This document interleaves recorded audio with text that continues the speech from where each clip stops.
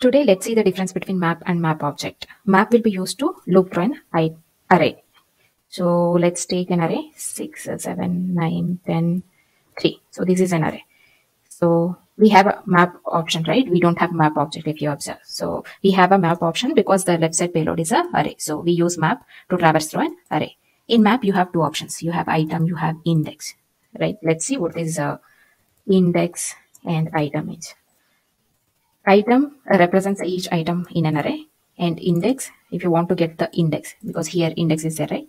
Item we are getting, if you want to get the index, you have to wrap it inside the parenthesis. Now you can see the index with the respective value. In 0 index we have 6, in 1 we have 7, so on, right? Let's assume you now you understood, right? We are getting the index and item. So let's assume you want to loop through the items and multiply with 4.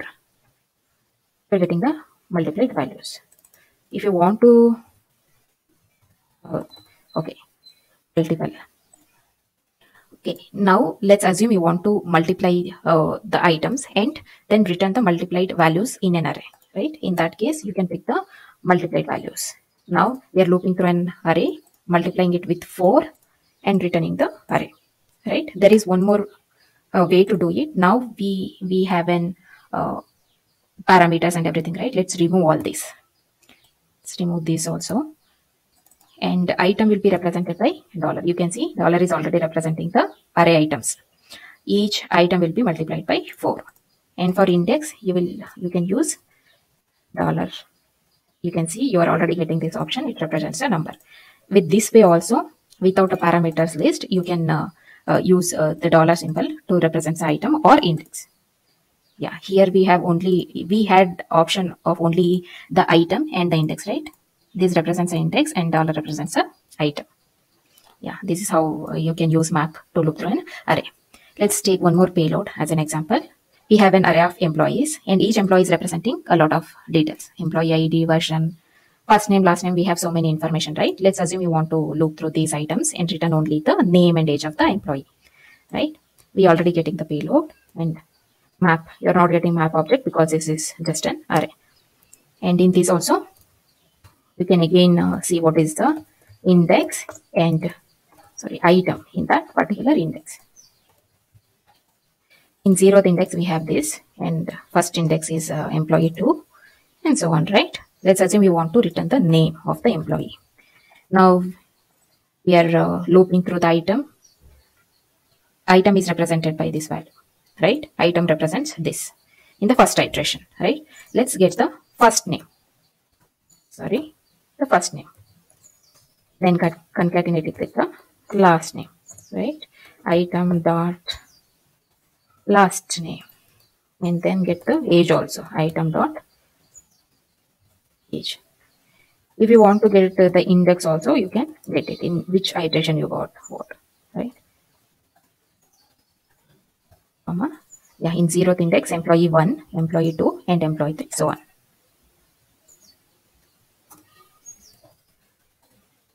Right? You are getting array of employees with the necessary information. This is how you can use map to loop through the items of an array.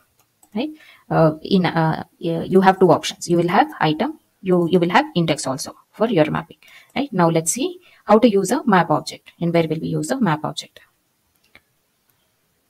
Okay, I already have a payload loaded here. Let's see. In the payload, I have an object. We have car, and with respect to car, we have array of items.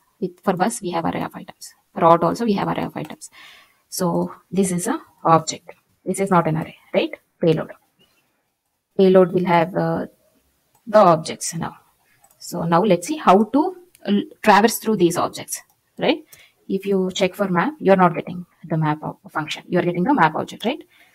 In map object, you have 3 options: value, key, and index. Let's see what value, key, and index means. In this, let's take key and index. Key is whatever we have the left side. This is a key. This is value. This is a index. This car item present at index 0. It is index 1. So on. Car is at 0 index, bus 1, auto 2. Right? If you use index here, and value here. You can see what value means. In 0th index, we have this value.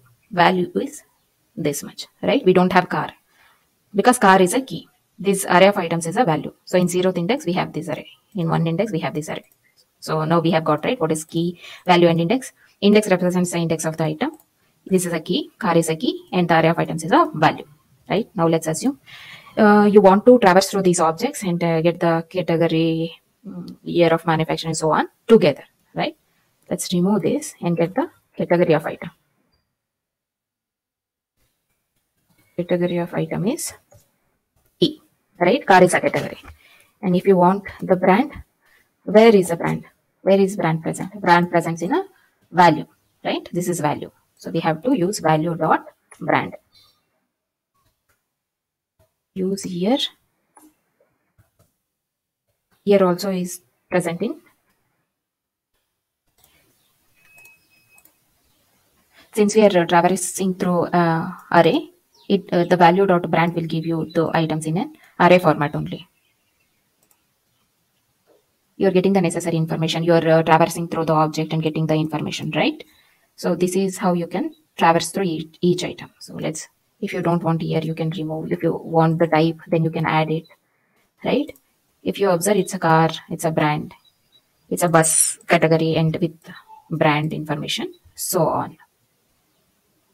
This is how you use a map object. In map object, you will have 3 options: value, key, and index. Right? If you observe, in map, you will have only item and index. Item represents this, index is 0.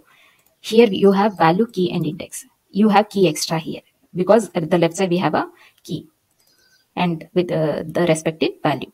Key, value, and the index.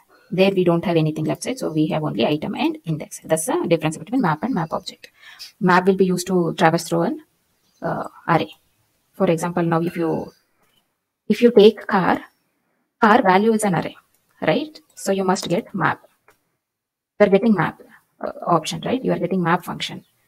You are not getting map object because the value of car is in the form of array, right? That's why you are getting a map option.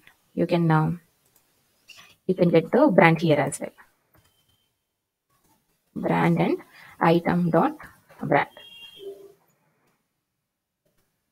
Yeah, in car you have 2 brands, right? You can pick the brand here. Now this way you can get the brands for cars. Yeah, this is how you can traverse through the array and also the object. When you want to traverse through objects, you will use map objects, and for array you will use map. Yeah, that's all is the difference. Thank you.